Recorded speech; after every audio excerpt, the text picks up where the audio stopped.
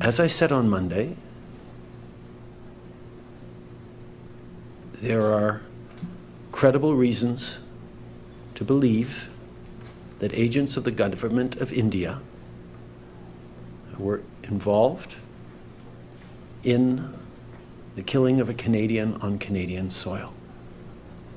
That is something of the utmost and foundational importance in a country of rule of law, in a world where international rules-based order matters. We have rigorous and independent, just, robust processes that will their course, and we call upon the government of India to engage with us to move forward on getting to the truth of this matter.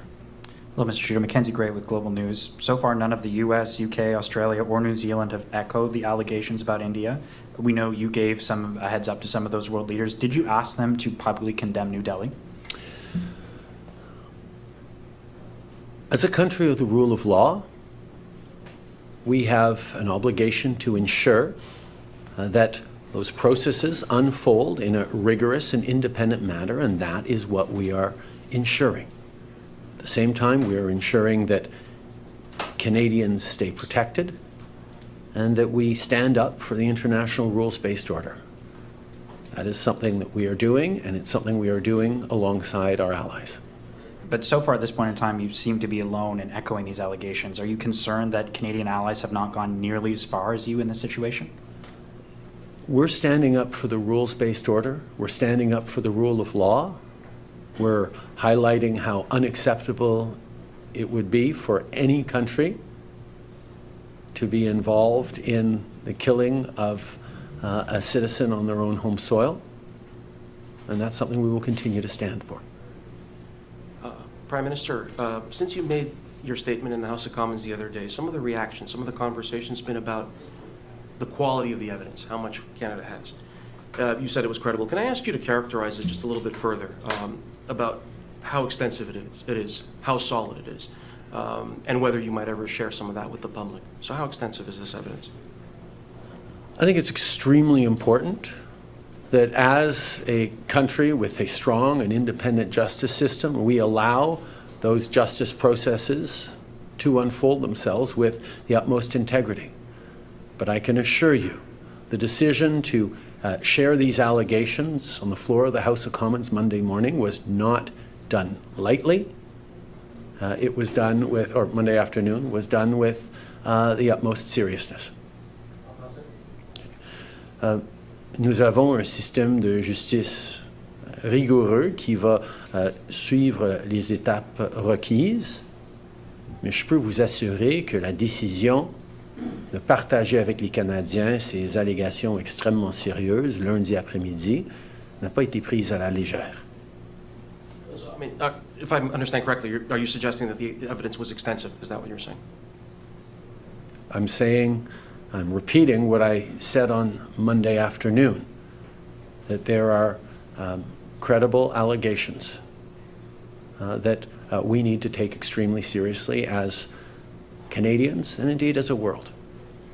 Did Prime Minister Modi confirm or deny these allegations when you talked to him about them? As I said, I had a direct and frank conversation with the Prime Minister in which I shared my concerns in no uncertain terms. Hi, Prime Minister Tom Perry, CBC. Can I ask you, you've been asked about this already, but India has suspended visa services here in Canada. Are we going to reciprocate? Are you going to take some kind of action, tit-for-tat action in this? We call upon the government of India to take seriously this matter and to work with us to shed full transparency and ensure accountability and justice in this matter. We are a country of the rule of law. We are going to continue to do the work necessary to keep Canadians safe and to uphold our values and the international rules-based order. That's our focus right now. And when the two Michaels were taken into detention by China, you were quite successful. Your government was quite successful in rallying international support for Canada. it seems that countries are less eager to take as firm a stand on India. Why do you think that is?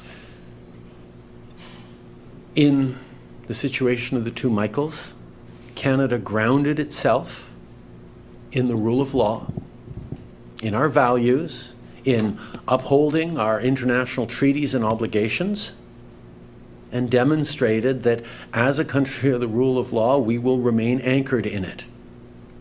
That's what we did as a country, and that's what we do on the international stage, whether we're standing up for Ukraine or emphasizing the importance of the international rules-based order in other contexts. The rule of law is there to protect Canadians, it's there to protect all citizens around the world, and Canada will always be crystal clear on our defense of that for the protection and safety of everyone. Hello, Prime Minister. Joy Malvin from CTV. I've got a question for my colleague in Ottawa, and I have another question about Ukraine. But first, can I ask you a couple of things about India? Will you share the evidence? And the other question about India is, can you tell us what kind of precautions that Canada is taking, security measures at the High Commission in India? First of all, Canada has a rigorous and independent justice system that we trust to follow through the processes. As a country of the rule of law, we will ensure that those processes are strictly abided by and respected. In terms of safety in Canada and safety of Canadians, we always take the safety of Canadians extremely seriously, whether at home or overseas. I can assure everyone that Canada is a safe country. I continue to call for calm and for Canadians to remain true to who we are, open, respectful, grounded in respect and trust in our institutions and our law enforcement and justice systems.